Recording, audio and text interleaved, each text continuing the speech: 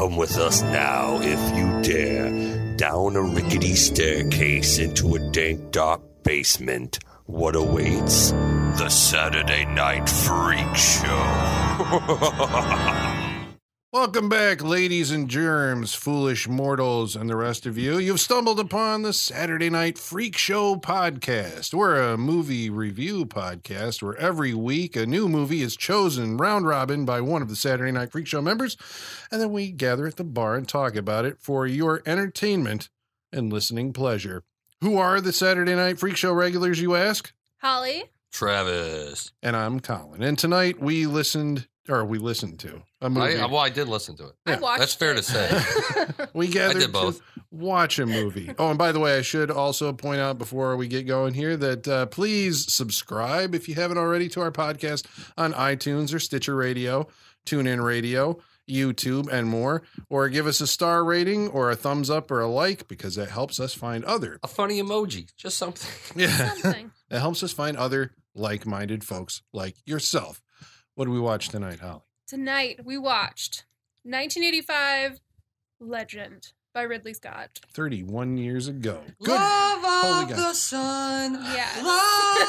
Love of the sun. You have a thing for that guy from Yes, right? No, well, Tangerine Dream. Yes. Yeah, but mean- they didn't have a vocalist. We looked The it up. It's the vocalist guy is from the Yes. lead singer from Yes. It is. Holy Yeah. shit. I did not know that.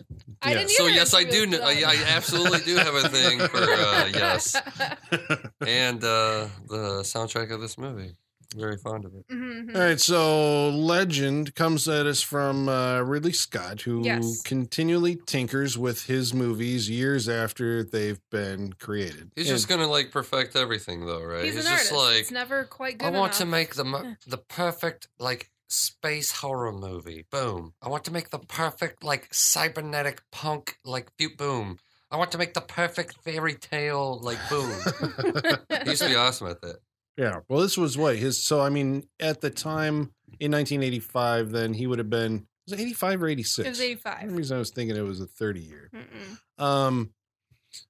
But he had scored big with Alien in 79 and Blade Runner in Mhm. 82, and I can't remember what he did in between, if anything. There was one more. I can't remember. It's what it not was. Someone to Watch Over Me because that came later, and Black Rain was later. After he got out of the fantasy sci-fi genre until Prometheus, he went back to it, and his big historical epics and military films that he's known Sword for and now. Sandal movies Yeah, that he's been doing for so long now. but he had, I think at the time he was known as a very visual filmmaker. Like he was renowned for his artistic stamp that he put Mhm. on films. And so that was kind of why you went to see a Ridley Scott movie when it came out. Yeah. Everything is pretty photo perfect. And I can't remember, like, so the resurgence in fantasy films was because of, I mean, Star Wars and then Conan the or- Barbarian, right? Right. Yeah, maybe Clash of the Titans. I don't know. Because we had I that like it. with the special effects of the 80s, then we could do these things and sculpt these That's amazing what I liked about makeups. the 80s was just doing the perfect rendition of every sort of like fan. I mean, just Mhm. because special effects have gotten so far, they're just like, Mhm. oh, we need to do a monster movie. We need to do a this type of movie, like anything, fairy tale movie, sword and sorcery movie. Or, Yeah. Oh, Sword and the Sorcerer. Right. You Did you know. say that already? Excalibur. Right? Yeah, Excalibur. Yeah. And that was the funny thing about Ridley Scott was that, you know, he'd done his space sci-fi with Alien, and he'd done these fantastical movies, and he knew, he's like, I gotta get this fairy tale out of my system before I can do a more modern movie. He's like, I've got these epic movies that are all of other worlds or futuristic or Did he whatever. write this? No, he didn't. He went to William Hortzberg, Yeah. who had written. William- He was mainly doing screenplays, but he had done some books and. William Hortzberg had written a novel called Falling Angel. Now, Yes. I never read the novel, but Yeah. it formed the basis of one of my favorite movies, Angel Heart. Oh. Yeah, that's his.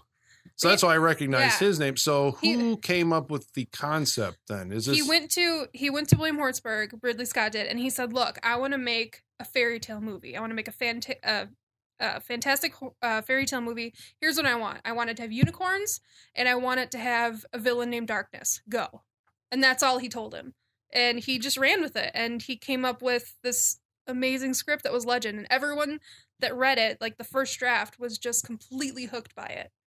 Everyone was sucked in, even like executives. No one was like, no, this needs work. No, everyone wanted to be behind this. Well, now I'm guessing. I'm not guessing. Maybe I heard this on a commentary track or something. But was it true that like Hortzberg's original draft was like, basically a novel? It had like all sorts of crazy detail packed into it. It was like, okay, we have to pare this down to make it like filmable at a budget. Yeah. Right. Is it Rob Bottin? Rob Bottin. Bottin, thank you. I can never remember how to say his name. He looked at it and he read it This is through the makeup effects guy. effects artist. Thank you.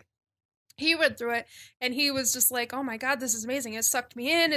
He read it like a novel, and then he reread it, making his notes of what he would have to do, and he realized that it's like millions of characters. Mm-hmm. He's like, "I'm gonna have to show this to Ridley because I don't know if this is gonna work."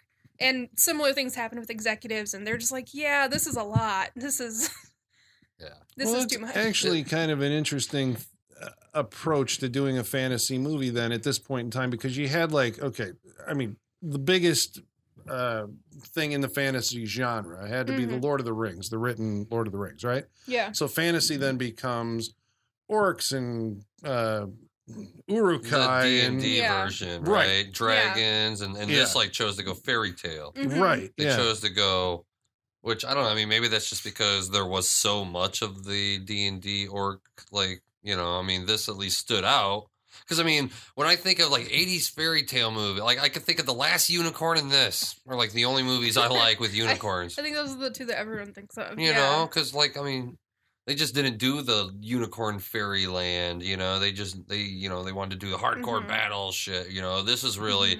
an amalgamation of every single little fairy tale thing you've heard of, right? Yeah. That's what I think though I don't know if it's what's interesting about this movie, but also I think holds it back a little bit is that it tries to be the super amalgamation of every single fucking thing you've ever heard. That's why it's called legend, right? Right. It's because it's not just fairy tales. This is everything from King Arthur and frickin' blah blah blah whatever. Yeah, and that honestly it was a culmination because it was both Ridley Scott and William Hortzberg. This was their opportunity. Sorry. They had to get it out of their system. So every fantasy fairy tale that was inside of them, this was their shot to get it out. So they kind of threw it all in there. I guess when I think fairy tales, I think Grimm, those kind of things where you have. Okay, so here's, I guess, my question. Mm-hmm. Fairy tales are usually a story with some type of a moral, right? Mm-hmm. That's illustrated so. Do you get that from Legend, or is Legend trying to be more of an adventure story? Yeah, it's kind of an adventure story. They're kind of having their cake and eating it too. Yeah, I think it's both. I think it's the lesson of light over darkness. But that's really the lesson is I think the lesson is either trust or I don't even. Yeah, it's so muddled, right? That's the problem with this movie in a weird ways, because okay, to dive quickly into the story, I suppose, if we want to start talking directly about it. Now, I'm going to mention some additional scenes. These guys watched the theatrical cut, and I had to watch the director's cut just because I wanted to make sure when I say I don't like the director's cut, I was like, it's been 15, 20 years since I saw the director's cut. And I was like, bah, but then I saw it. I'm like, nah, yeah, I was right. Okay, listeners, just so you know, I'm the guy who's in your corner if you like the director's cut. Yeah, I like the. But so the Princess Lily, played by Sara, who you know from Ferris Bueller's Day Off. Oh yes, we know her from that. God, and so. Right from the get, it's this movie, even in the 2-hour version I watched, man, they try to jam pack so much shit that it's so right in the first 5 minutes, you're supposed to understand, darkness is in his tower, and he's just I must hide from the light. Oh, it hurts, and we need to get the unicorn, and you see the awesome. I love the way the Blix. Yeah, Blix. Yeah, the head goblin. Yeah. That's awesome. Because again, we have to mention Rob Bottin's work here because he is this. I don't know if Tom Cruise or Ridley Scott are the stars.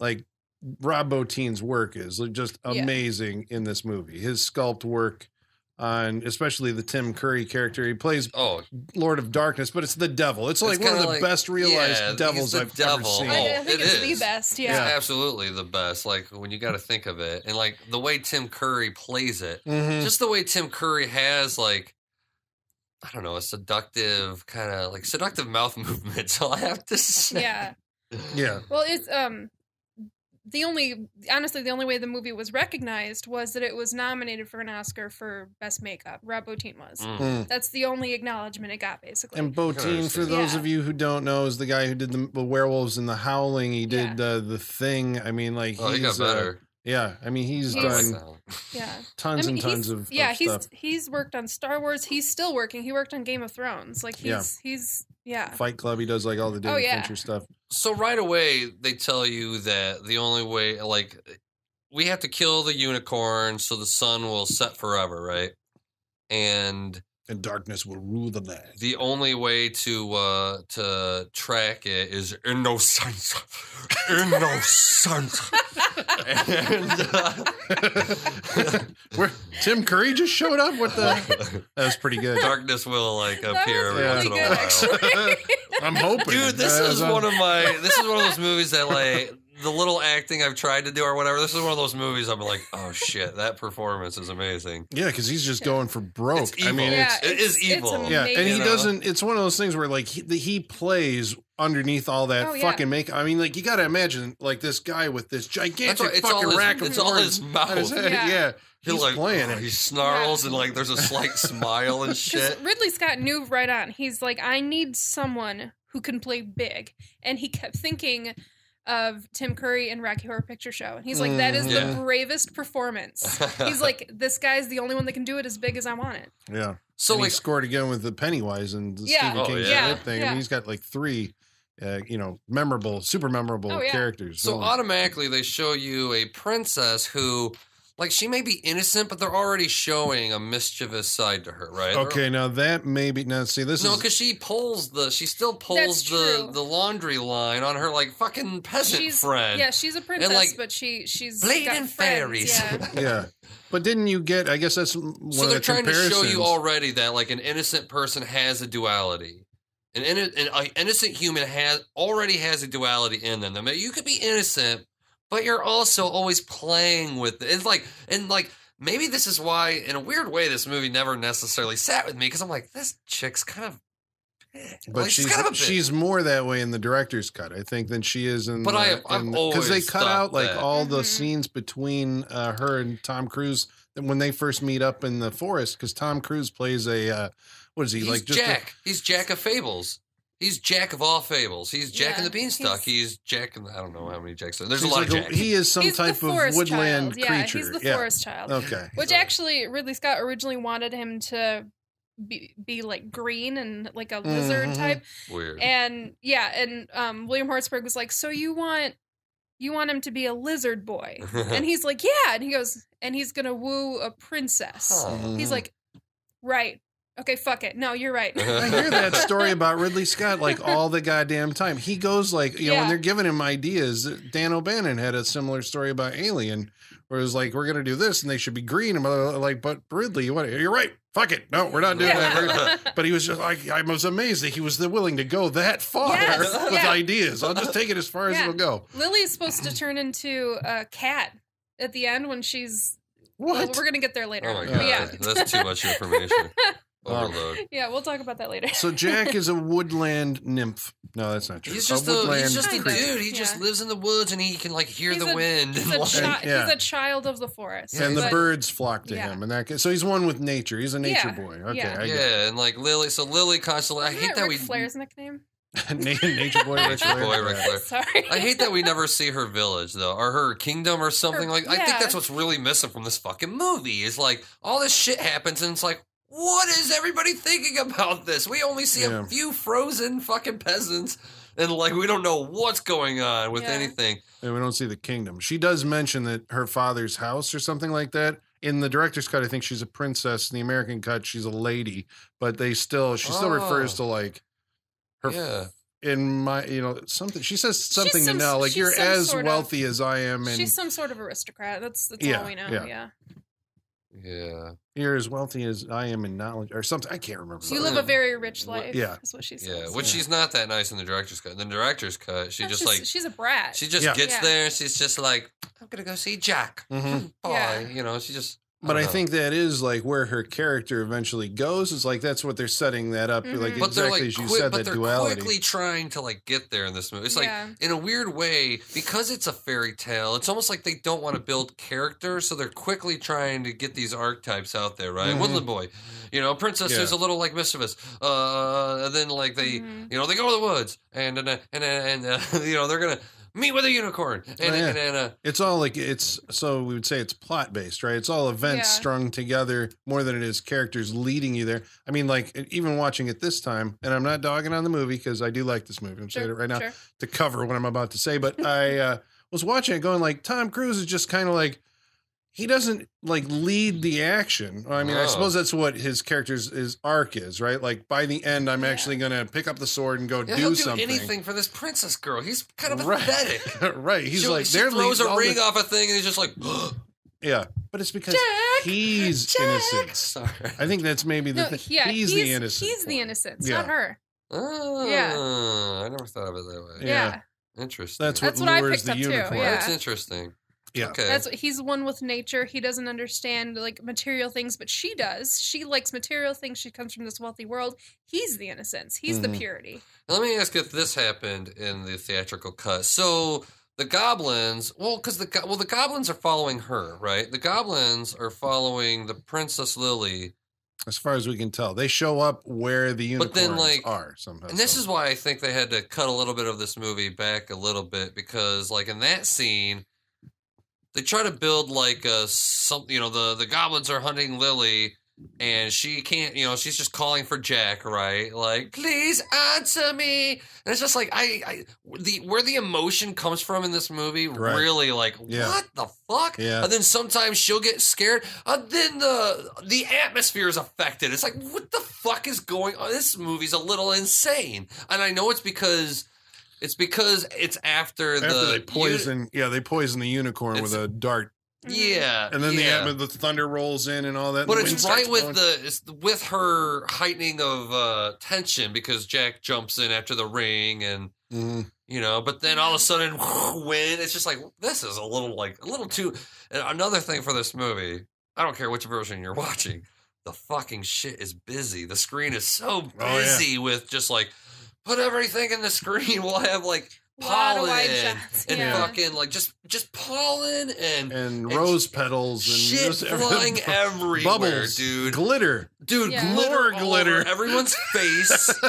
There's a little too much in this movie. We're like, holy fuck! They needed to pull back a little bit because it's so. Maybe busy. It was a new thing in the maybe glitter rock and glitter movies. It was so expensive. I love it.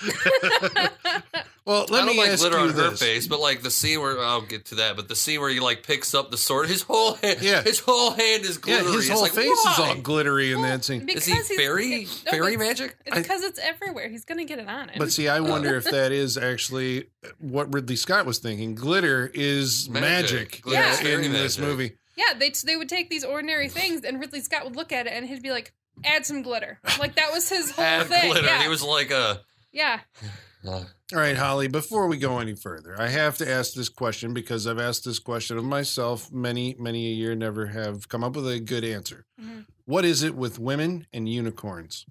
The appeal.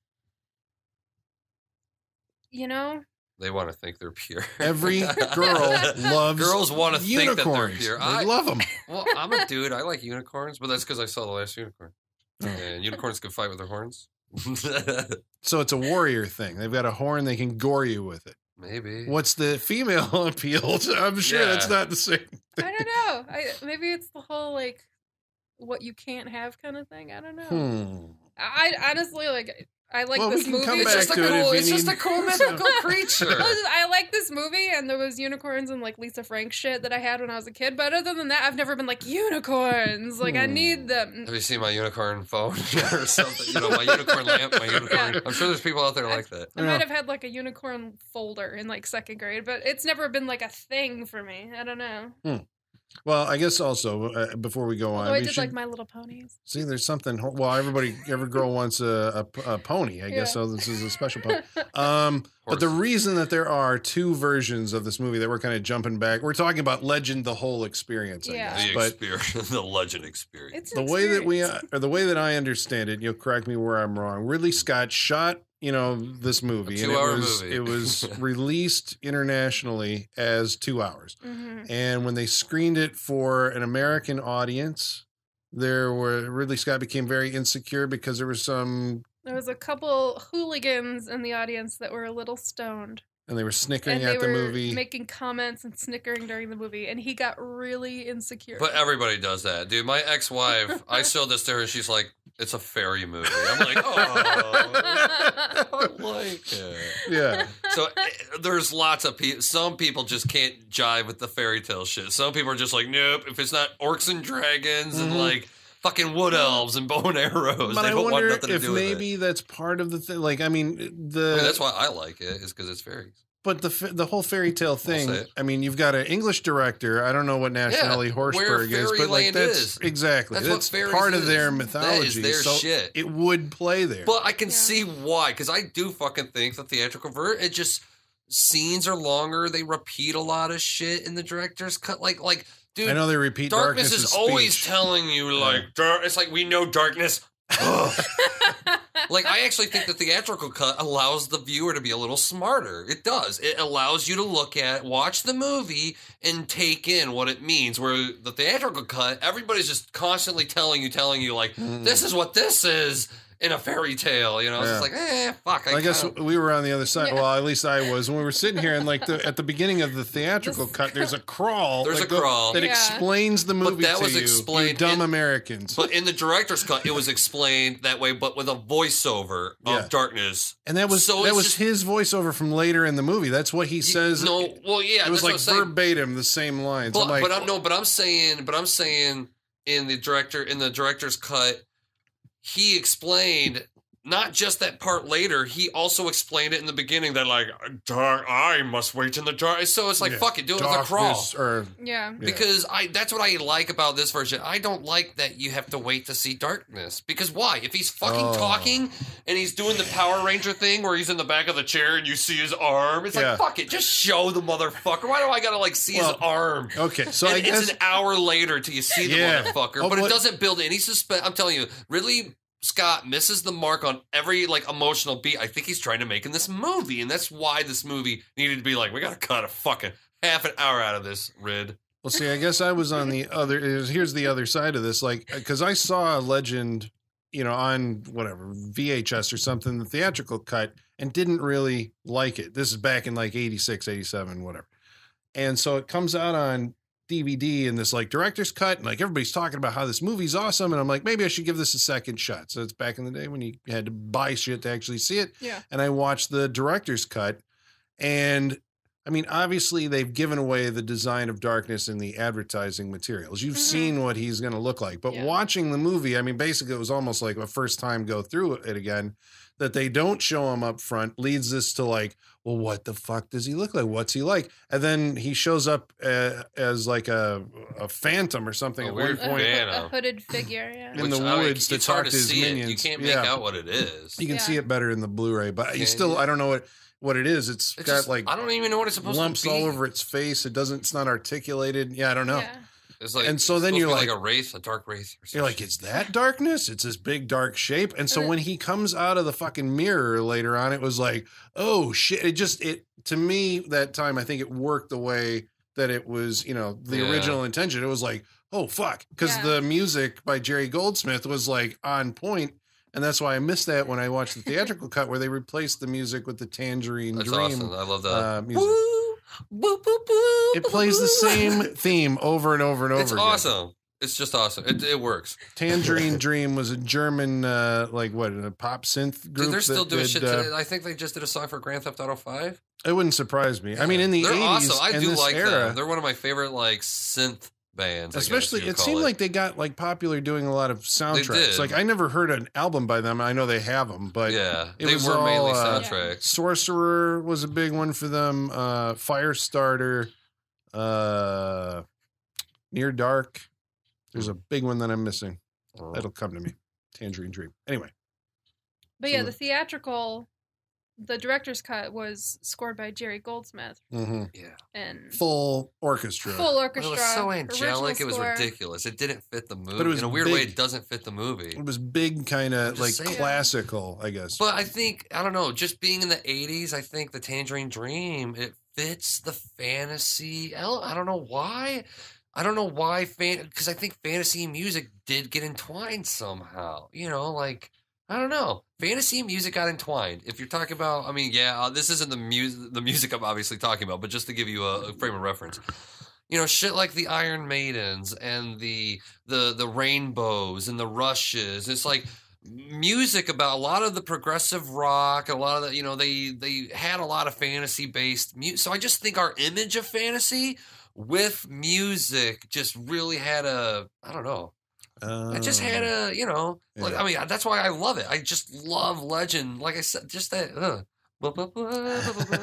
it's awesome. You love that pan flute. It's great. You It do. is fucking great. It's probably even a keyboard. It's I just know. a keyboard. Yeah. It's not Yeah. even a It's a fancy. It's like two guys with a keyboard, It's a right? Or something like that. synthesizer, absolutely. Yeah. But it's one of my favorite synthesizer scores, Yeah. which you can listen to the whole hour 33 minutes of it on YouTube. It's great. It's fantastic.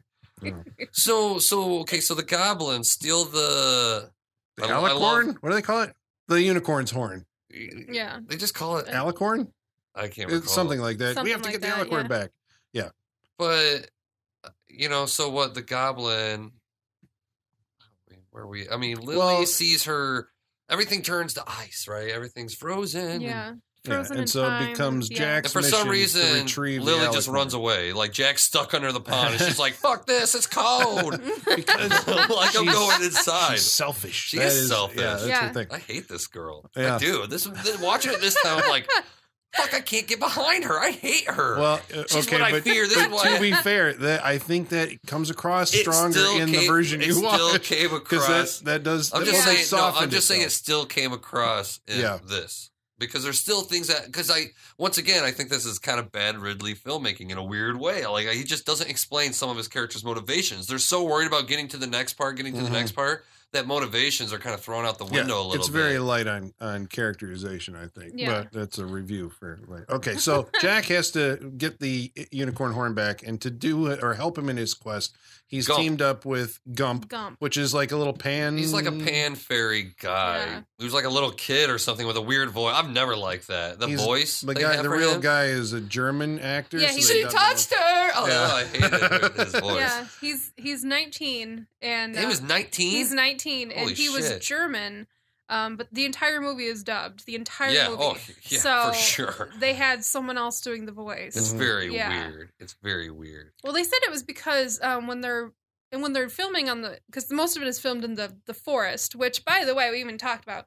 The forest in this movie is fake. It's all set. Yeah. It's all on a soundstage, the 007 soundstage in England. It's 007, the largest soundstage where it's Superman huge. was filmed and Yep. James Bond. this forest is amazing because That they is pretty awesome. built these huge fake trees and then put actual vegetation and actual animals in the stage. Oh, yeah, and they it did. looks it looks looks fucking amazing. crazy. Yeah, they said with what was it with the water? They'd missed it down, but the heat from the lights would actually make like this kind of fog. Yeah. Mist. That's what I do like about this Yeah. movie. I like how everything. I don't know. This movie's so weird. There's some images in this movie that are fucking phenomenal looking, dude. Like when It's Oh, yeah. beautiful. when Jack is apologizing to the unicorn and there's Oh, that yeah. white light that's Yeah, yeah, shining yeah. from it's like, Yeah. oh my god, with it's those angelic. red petals and It's all that stuff. angelic. Oh, on the unicorn. So, yeah. There's just the a underlighting weird or whatever. softness. There's like a weird softness to This movie's beautiful. It's beautiful. Yeah. Yeah. But so when Gump meets him, Well, there's Gump. there's What's too many the- bubbles in that scene. There's There's- they got a bubble. I don't know machine. why there's a bubble. That's why I'm like, you guys have lost your fucking my bubbles. What does that signify? Again, Is that the Magic. fairy? It is fairy. again, that's Ridley Scott. That means there's a fairy He there. looked at this scene and he was like, "What will make this more magical?" Bubbles. He's like, "Bubbles." I really Yeah. think, but it was so Yeah. fucking like, what the fuck? It's like the dude? Lawrence Welk bubble machine. You guys don't And I remember do that, actually like. I used You know to. who Lawrence Welk is. I used to hate Gump's the Gump riddle scene that was in the director's cut. Mhm. I used to not like it, but now I like it because Mhm. it's so reminiscent of old fairy tales. Yeah. Because they're basically going to like basically kind of kill Jack, right? Because they're like, hey, didn't you do so? Did you see anything in the woods today? I mean, it's all snow now. What happened? Yeah. But they're going to kind of like fucking punish him. But then he's like, I challenge you to a riddle. That's how you do it, right? You challenge him to a riddle. Immortal answer me people. these questions 3. Like, it's very, And everything rhymes. And Everybody even, speaks in rhyme. He fucking like flips out when Jack guesses it, just because I guess if you're an immortal or something, you just take that really personally. With something you can like, you just gotta, no. Yeah.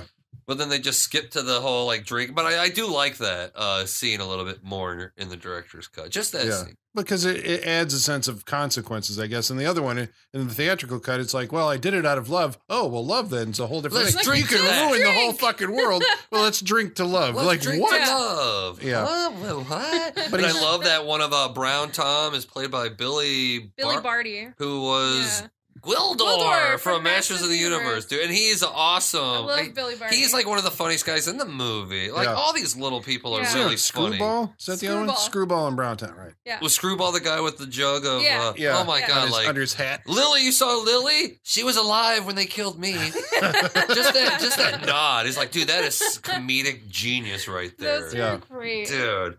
So this is why I'm like, what will Lily, for some dumb reason, unexplained reason, once again, just to drive the plot forward, the goblins show up to the peasant, like Lily's hiding in the peasant's house that she visited, and the goblins go there for, I don't know. Well, because that represents the human world, I think. They were just kind of ransacking the place. Yeah. But to them... But they didn't really take any... That's just how you were showing the power of the unicorn horn to have, making the fire bigger. You saw them like they were kind of like messing with stuff on the table, like trying to take the food, and they were just kind of ransacking the place. She is so sweet. I could eat her brains like jam. I love that line, dude.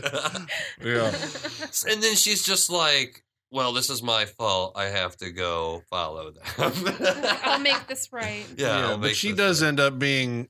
Yeah, that's right, because she goes back and with Brown Tom, she ends up getting abducted, I guess, and taken to Darkness's tree of whatever the fuck. It was like the world tree or the evil tree or something. Yeah, because she follows them to the other unicorn, where the unicorn is there with the dying one. Jack and Gump decided that he needed to be the champion to fix it. So they're gone getting him some armor. They leave Brown Tom to watch the unicorn, and that's when Lily shows up. Yeah. Yeah. So the point of that being that Jack will... He'll just become a hero? Yeah, and he's going to go on the quest, right? The hero's quest. We need a guy to go on a quest, so we just have to do this.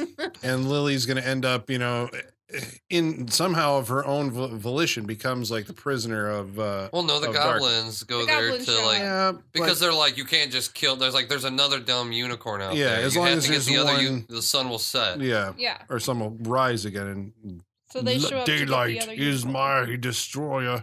That's my best.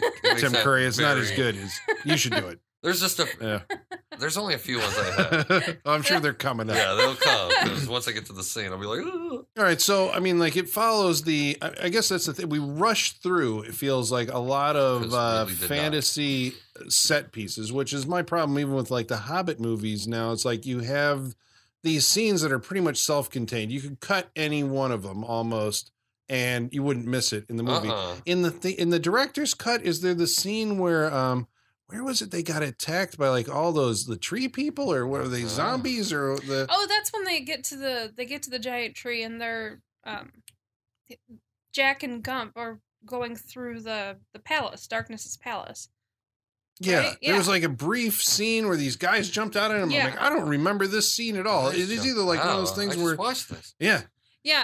Jack and Gump are looking for Lily in the palace, and they go through this corridor, and there's all these like weird, like they sound like cats, like animalistic zombie-looking things. People with like long, straggly hair, and they jump out at them, and they end up boarding up a door or something, running down a hallway. This is crazy. Yeah. I just watched this, and it's well, that's what I'm like saying. It's 25 seconds. Inconsequential. You could just cut it because out. even like because they even want you to feel things that you shouldn't feel, like just because they want you to feel them. Like when like we can jump back, but like when they get to the Darkness palace, where like all they do is like they go through the swamp, and then they just fall into the dungeon. It's like, what the fuck?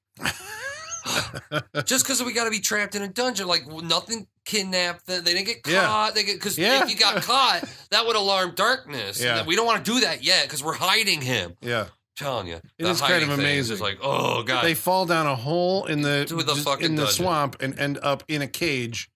In the dungeon.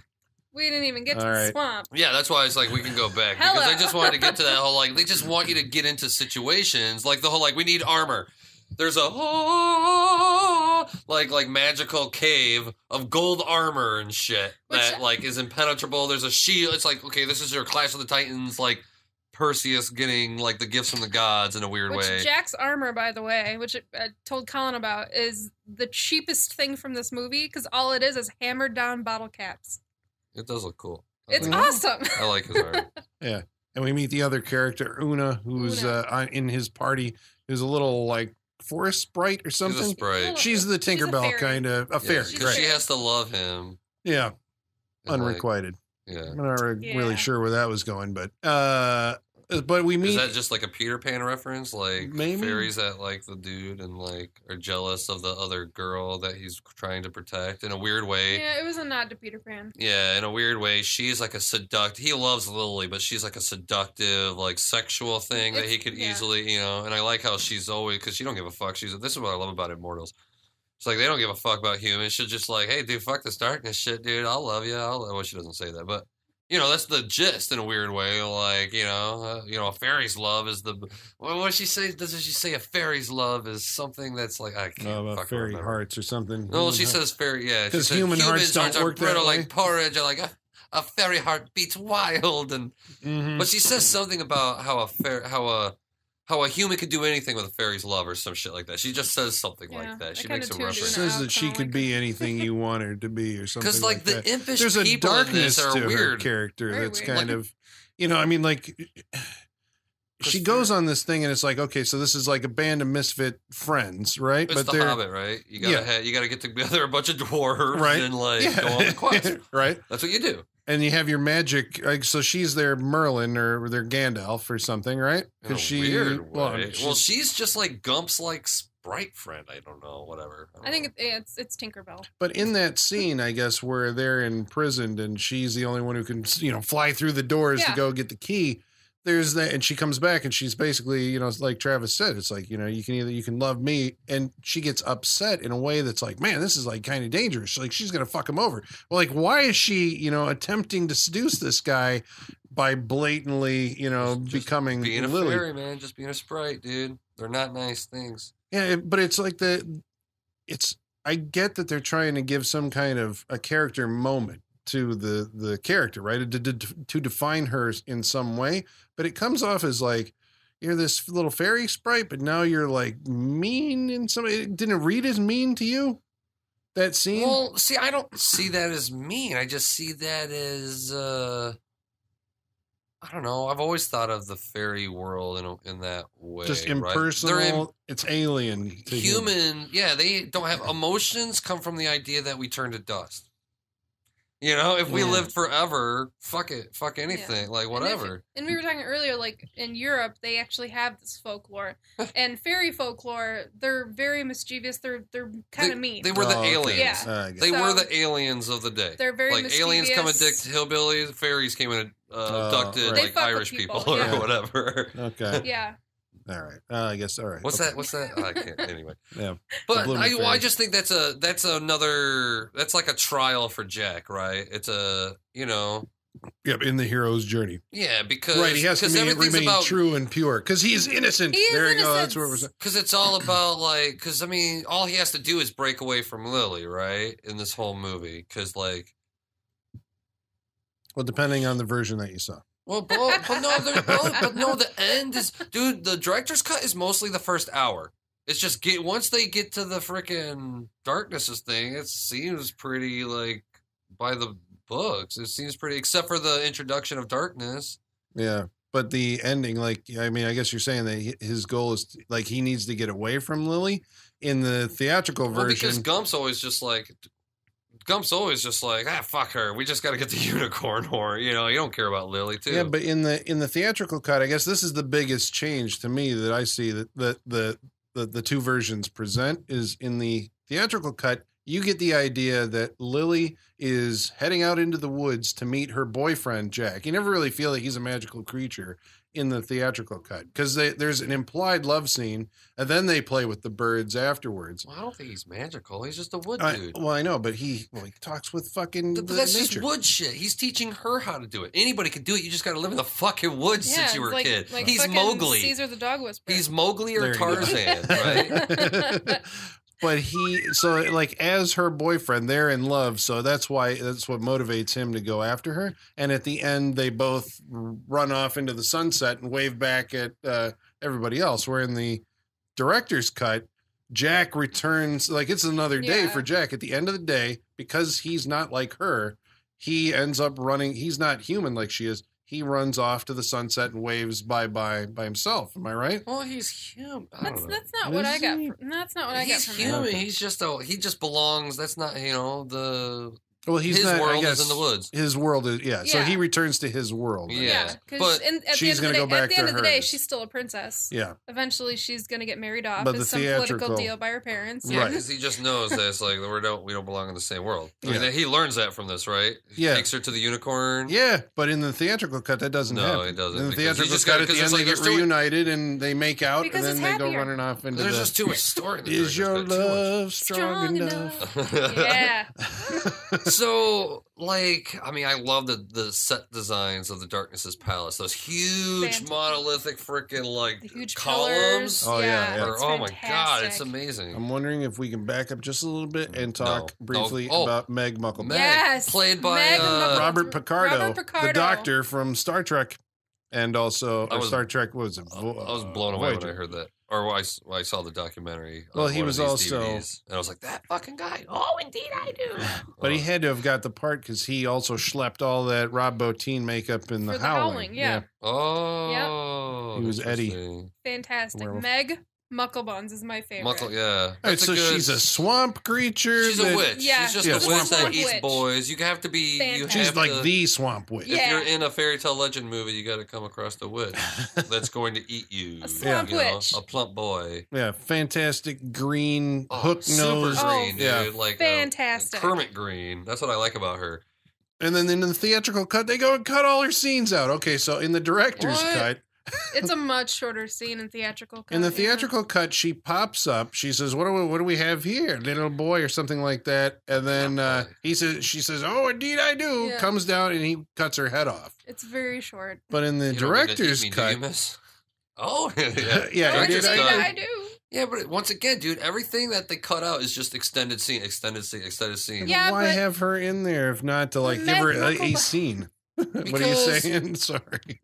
No, I was saying everything else. Like they cut a lot of the dialogue with Lily and Jack in the beginning, and I'm okay with that. They cut a lot of extended scenes. They cut the fairy Oh, dance scene. oh. But Meg Mucklebones deserves a long scene. Yeah, because I'm She's sorry, dude. I'd awesome. rather have Tangerine Dream than Mia Sara. I mean, the first like 10 minutes her of this singing? movie is like a musical. Like, Yeah, I I'm a don't- princess. I I'm don't a need to- prince. Like fucking shit. I don't need to see her singing. I don't. But I could use a little more Meg. It was all right. She's That awesome. scene's okay. The whole because he like kind of woos her. You know, Mhm. he tries to like, well, someone as fair as you, and she's like looking in the I The think you're reflection very in in the the shield. reflection. And, Yeah. Because that's a fairy tale But- staple. I think that you Yeah. you use your wiles to or something, trick right, right. the creature, and then Yeah, Find which it is so you can something kill that it. Lily does later on. yeah. Yeah. So Lily is prisoner of darkness. Yes. Well, I want to talk about how darkness, because this is something where I will disagree that I love darkness in the theatrical cut and not the director's cut because, yeah, you may see his face, but it's just kind of like in the beginning of the theatrical cut, you may see his face, but it's really close up and it's got the black light thing with the green eyes and all Yeah. that jazz, right? But I love how in the theatrical cut, when he comes to the mirror, it's just his hand, then his hoof, and then she faints, and then there's like it's like a, what's the word I'm looking for? There's something in the way of the camera, not something in the way, but the There's like a camera, distortion on the lens. there's kind of something, and I like So you how- don't see his face. He's like coming through. he's still yeah, kind that of coming reveal is through, and awesome. I love the reveal in the theatrical version, because that's more like epic to me, like, Because even when you see him, it's a little distorted until he like comes up on her. And then just that scene where the wind blows his like cape back. It's like, holy fuck, fantastic. dude. He like, yeah, dude. That's like, oh my god. And I've always loved the scene where Lily comes across the like, well, the whole like woo. Yeah. Is that voice different in the? No, two? I checked it. I checked YouTube because I thought it was really higher in the and I was like, this is driving me crazy. Yeah, when I'm watching, I'm like, I remember that being different. Yeah, I thought. Make her one of us. Yeah.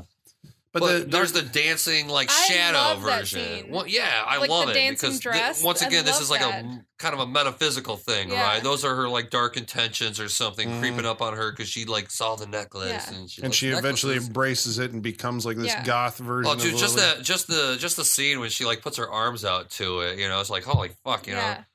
But she's like, you actually see her giving in. Like, Yeah. it's so cool. But the problem I have with the director's cut that I love about in the director's cut, you could kind of tell automatically she's playing. Like, I believed, like, oh my God, she turned. When you watch the theatrical cut, it seems like she turns more. Where if you watch the director's cut, you're always a little aware that she's just kind of like biding time with darkness, where I kind of believe a little bit in the theatrical cut that like, oh dude, she might be a little fucked, you know, like she might be going like the dark side here. I love that goddamn dress, dude. Yeah, split all the way below the fucking belly button. Yeah, she was 15. Calm down. Whatever. I didn't put the dress on her. I'm just saying that darkness. dress is amazing. I said nothing about who was wearing the dress. I'm just kidding. Darkness has put this dress on her in an effort to make her his bride, It's because her that's what they wedding do, dress. right? I mean, like, there's only one woman in the world for both Jack and Darkness. Yes. And Darkness wants her to become his, so, like, just sit and talk with me for a little while. In this goofy living chair, which isn't in the theatrical cut. Yeah, the goofy. Fuck, what's that line? He goes, I value your thoughts. It's a pretty good seduction scene. It's the best scene that he has in the movie. Great. And where you get like the full force of the Tim Curry performance. Oh my God. Yeah. I mean, in that scene, he makes it. Which they said that from horn to hoof, he stood at 13 feet tall. 13 feet tall. He had to be walking around on lifts because he's so He much was taller on than everybody stilts. else. Yeah. But it culminates in a scene that I thought was maybe, again, I'm watching the theatrical cut, so I'm not sure, you know, my memory on the director's cut, but she's like, no, I'll never give in to you. I'll never, you know, whatever. And then he throws a fit, knocks all the shit off the table, and she laughs and runs away. Mm-hmm. And she says, there's nothing that, you know, I want more than basically there's a throat that needs to be cut. Yeah. The unicorn. And he has that laugh where it's like, I can't even do it. It was like, wow, he's really getting off on this. And did that play any? Was there like that played the same? So it was abrupt. Like she was 1 minute, no, I'll never give in with you or give in to you, and then the next minute, yeah, because like, she's just being all pixie like. She does the same thing with Jack, right? I mean, she acts the same way with Jack. And I think the director's cut, if I remember, puts all the seduction scenes together. Isn't it one big seduction scene? Because the theatrical cut, it's broken up where they have to go and get the plates to bring the sunlight down through these mirrors. No, it's that the they're same. gonna It's bounce kind of down. cut up. As far as I remember, Because I remember Una like looking through the wall, or like looking through the door and saying like she's gone over to the dark side. Then I don't think that was in the theatrical because they weren't there at that point. They were off gathering plates from the pig-headed dudes, Pigface, the butchers. Yeah, but they Una- split up in basement. teams though. Yeah, Una was there. Yeah, Una, whatever Okay. her name is. They show her with her really blue eye. Yeah, Really I cool. thought there they was showed a that. moment when they were looking in at overhearing this conversation where they thought like Lily has gone over to the darkness. In the theatrical cut, it seemed only at the end when Gump and Jack have a viewpoint and they're they're going to sacrifice the unicorn and Lily's there and they've got bow and arrow on them. That he's like, you know, Gump says to Jack that she is one of them at this point. You got to shoot her. Yeah. And I believed it too. I did. I think in what the is she- director's what cut is- they set that up earlier though, where they're like, you know, we see that she's being tempted. She's going over to. It's not a big deal. I mean, I like the time. I like the time. what's the word I'm looking for? What they use for like 3 beats of a blue bird's Yeah. heart or something like Yeah. 3. They've got like a clear globe with some fluid in it, but somehow it's doing like It was 3 weird when they're like, let's swishes of a synchronize. I'm lamb's like, they're tail. synchronizing watches?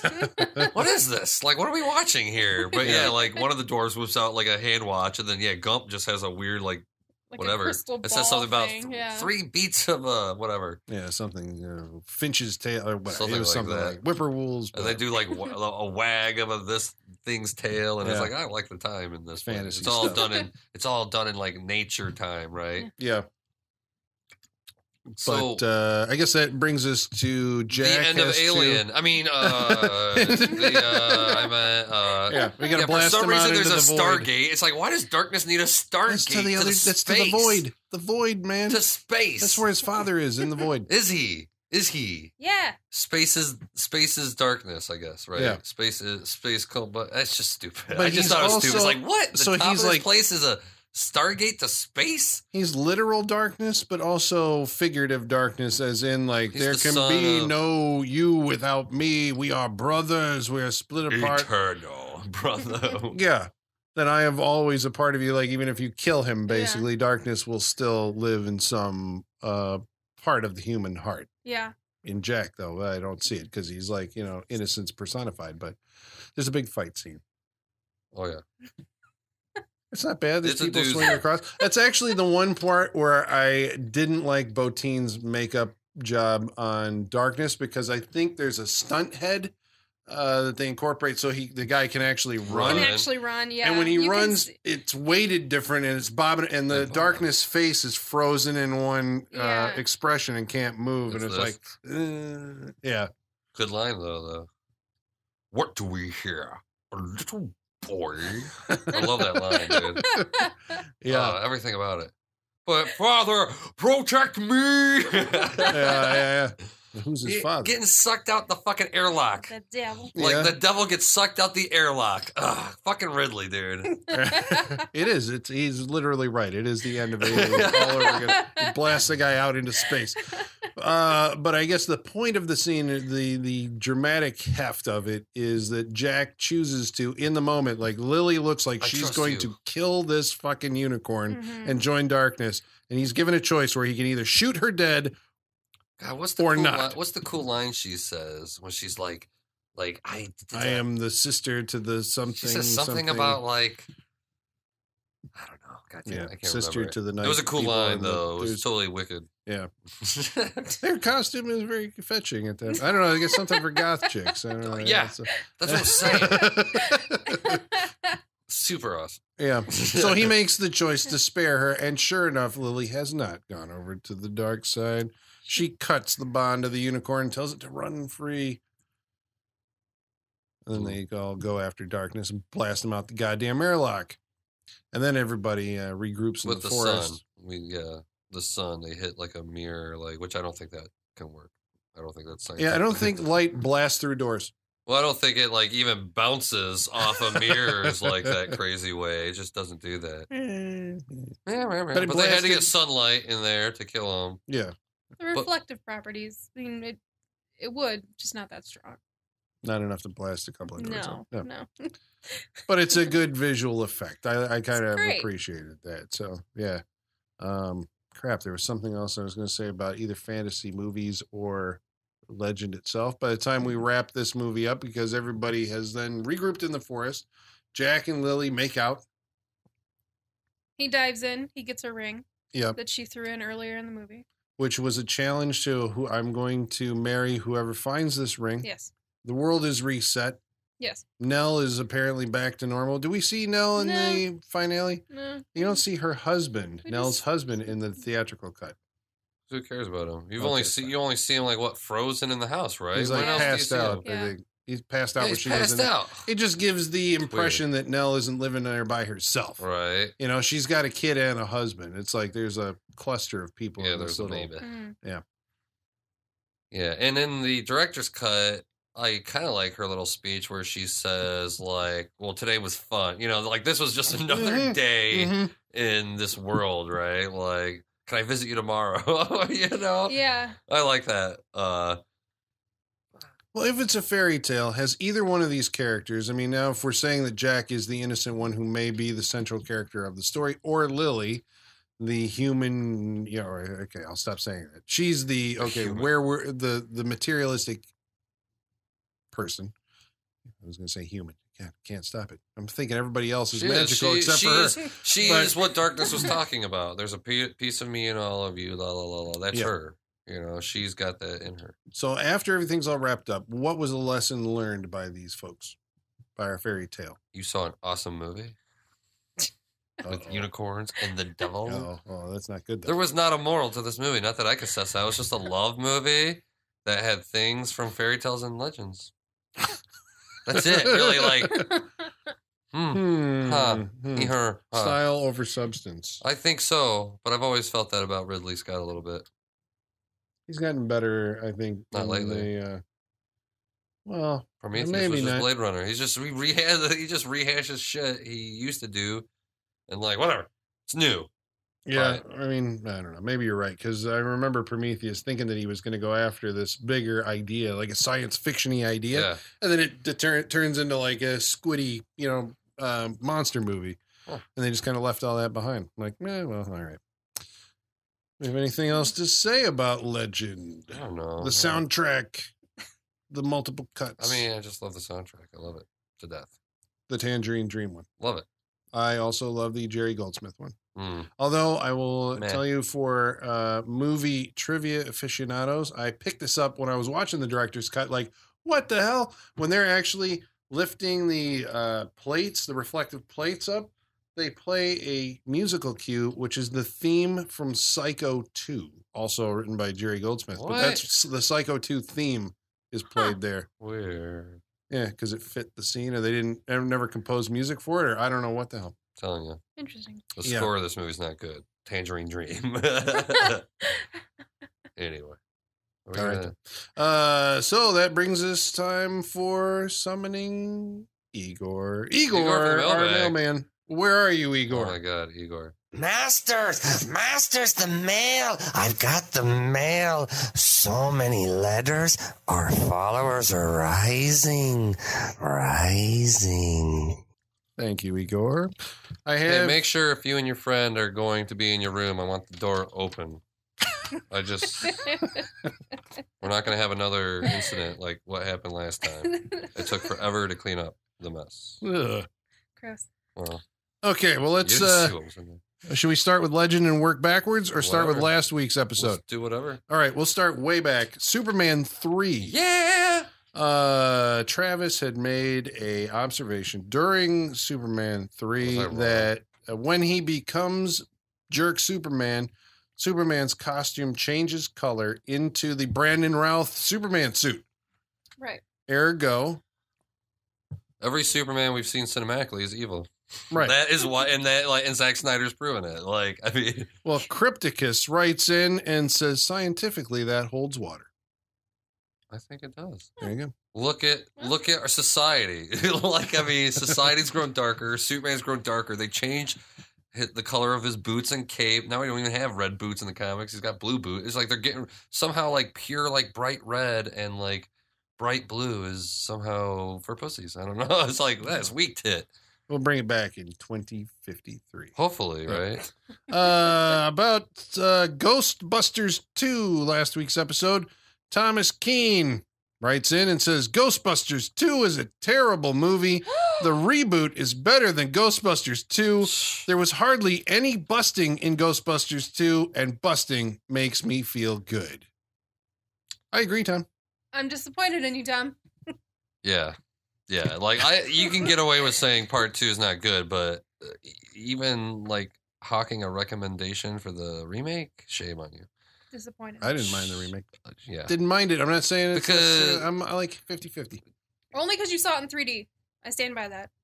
Yeah, if you would have seen it in 2D, you would have fucking fun. You would have the movie. I don't know. By the end of it, I was having. Okay, so about Legend.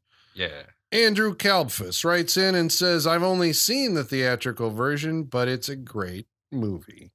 And Crypticus writes in and says, such a great weirdo, creepy flick. Saw it in theaters the night of the release. I actually consider it more of a horror than a fantasy.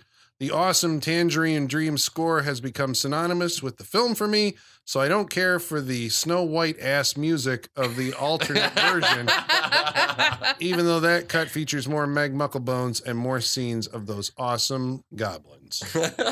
Agree, Crypticus. Yeah, man, we didn't talk so much about the goblins in this episode, but they're cool. Whatever, they rhyme, all that shit. Whatever. Black is cold, black is ice. Whatever. Here be goblin paradise. Yeah, or whatever. Yeah. Black as night, black as pitch, blacker than the foulest witch.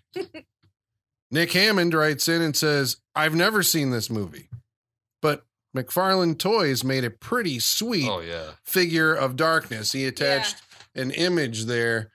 But I mean, that design is just... Yeah, I've owned it. Fucking fantastic. Oh, yeah, you have that one? I used to. I've sold it. The movie Maniacs? Great yeah. That is pretty awesome. And Sean Copeland writes in and says, I love this pick. Holly is definitely right to do Legend. I just bought the director's cut, but feel it was a little bloated. Yes. Definitely worthy. Definitely a worthy demonic entry, but Pennywise is more horrific to me. And he just wants to say, as a brand new listener to the podcast, it's one kick-ass show you guys are producing, but it's even better with Holly, hands down.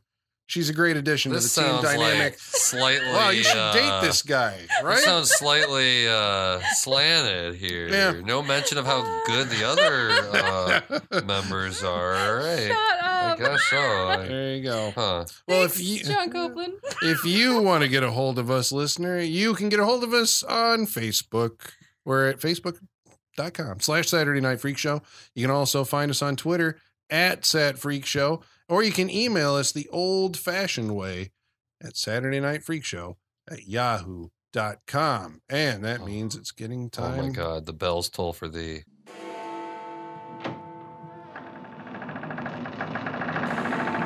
The hour has come, sirs. And the appearance of Lurk means that we've come to the wrap-ups. Sorry. That's a shudder up my spine. So that means we're going to start with Travis, because he's in the hot seat tonight. I've always loved Legend just because I think of it as one of those movies that inspired creativity in me. But the more and more I watch it, so I'm like, I just cannot fucking deal with the pacing of the movie, I love the scenes I love. But that's the problem I have with the movies. I only love darkness scenes and the goblin scenes. Anything with a bad guy in this movie is amazing. Like, I just don't buy. In a weird way, I almost find the interest is more in the darkness character, or in what the bad guys are doing.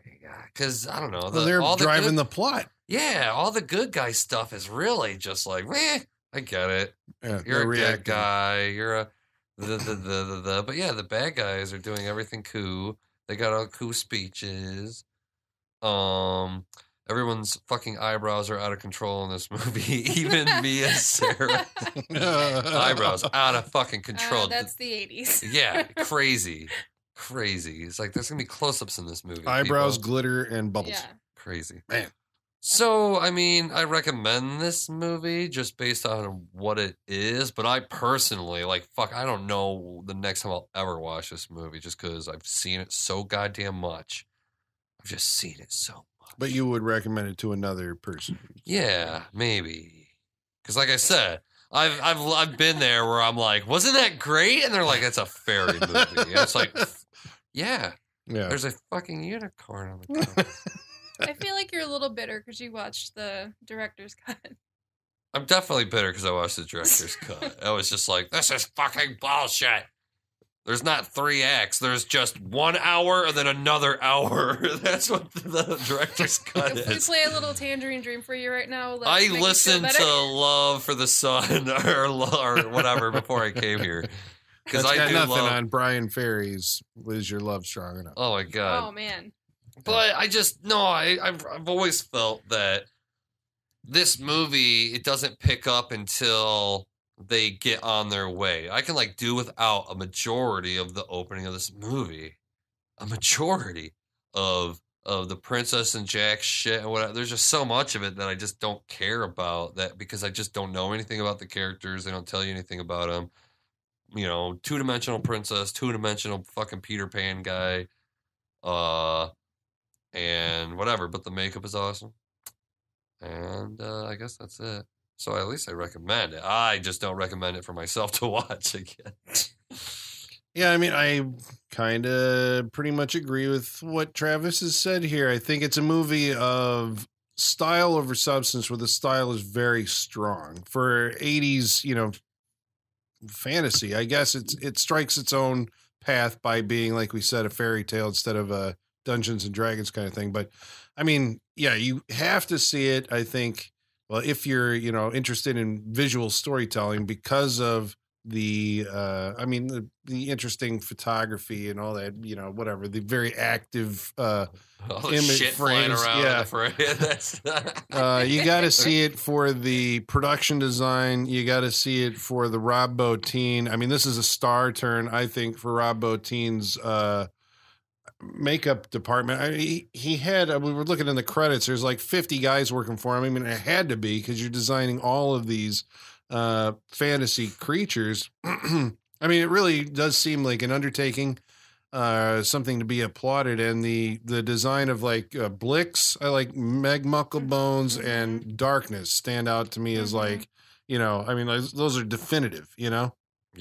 for like goblins and a devil character. But it is really short on characterization. And I think that's always that's a problem with a lot of 80s fantasy movies. I want to say more maybe even than like just movies that came out of the 80s. It seems like they were really, because I'm thinking like specifically like Krull, right? Or another movie that I've talked about, Space Hunter. I just watched not too long ago, but they were, like they're trying to follow, I think, the blockbuster template, which is we have a hero's journey and these people go on these kind of episodic adventures. But it's like, who are these people who are going on these adventures? It's like, well, they're just archetypes. And I don't think that's enough to engage you. You're engaged then by the visual interest, which is where the filmmakers are, because they have the technology now and the to sculpt that's what things. I was saying. The filmmakers, that's what they're into. They don't give a shit about the characters. They just need this is it. our excuse to make a fantasy world and realize it on film, from the filmmaker's point of view. It's like, that's why you do the movie. What's it about? Well, it's the oldest story in the book. It's there's light and Good darkness versus evil. Yeah. Huh, interesting concept. Yeah. Can't miss. So, again, I prefer the director's cut, but I watched the theatrical cut here tonight, and the takeaway from it was, even though it's an alternate cut of the movie, it's still basically the same movie. The theatrical cut's like a leaner version. But it's the same. Legend is legend, either cut that you watch. So, I mean, I would recommend it, with the caveat that it's not necessarily a really good story, but it's a great visual experience. Legend. I love this movie.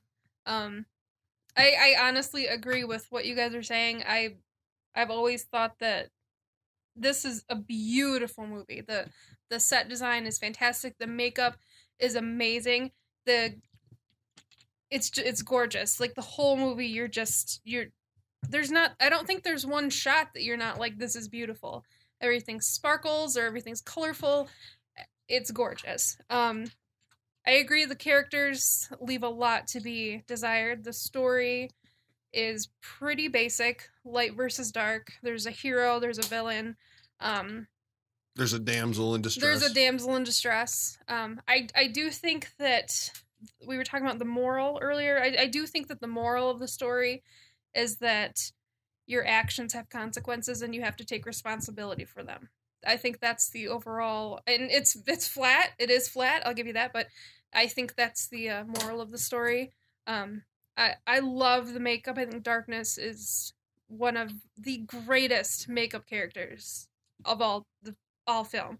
I think he's amazing. When I went and saw Black Sabbath live with Ozzy, when they sang the part, Satan sitting there, he's smiling. They had that scene of him doing that big laugh in the seduction scene. Mm-hmm. Because it's the best representation of the devil in a film. It's fantastic. And the goblins, I think, were amazing. I love Blix is a fantastic character, and his face is actually modeled after Keith Richards, which I think is hilarious. But yeah, I love this movie. I think it's honestly, I love it so much because it's like pure imagination. I love that. And when you're looking at it filmmaking perspective, it's just pure imagination. I think that's amazing. Yeah, I don't know if I would go nuts and be like, oh my God, everyone needs to see this movie. It's the best movie. I wouldn't say that, but I'd say this movie is an experience that everyone should have. Have either of you seen Snow White and the Huntsman? Yes. Nope. Does Snow White and the Huntsman borrow heavily from the movie Legend? Heavily? I would say it could be. There's a unicorn. She is the most innocent, virtuous person who gets to wander into the forest and touch the unicorn. I think. What? That wasn't a unicorn. It was just a white horse. Was it a white horse? It was just a white but somebody horse. shoots it, right? And it runs away. Isn't that the same fucking scene? Okay. No, it Seems to me they try to trap the horse. No, it gets stuck in mud and she has to walk the rest of the way. Oh, okay, fine. Never mind. All right, so influenced, maybe. I'll go with influence. Big fantasy epic of recent years. Recent vintage. So next week that means it's my pick, right? I think so. I follow you. So next week we're going to watch a forgotten, lost film. So nobody's seen it, but hopefully you have, and you'll listen next week. It's called The Resurrected. It's a Dan O'Bannon film. He made Return of the Living Dead and this, and it's based on an H.P. Lovecraft story called The Case of Charles Dexter Ward. So that's going to be next week. If you can seek it out, Chris Sarandon's in it. It's a good movie. Watch it. We'll talk about it next week on the Saturday Night Freak Show. And until then, the basement is going dark. Arg, arg, arg, arg.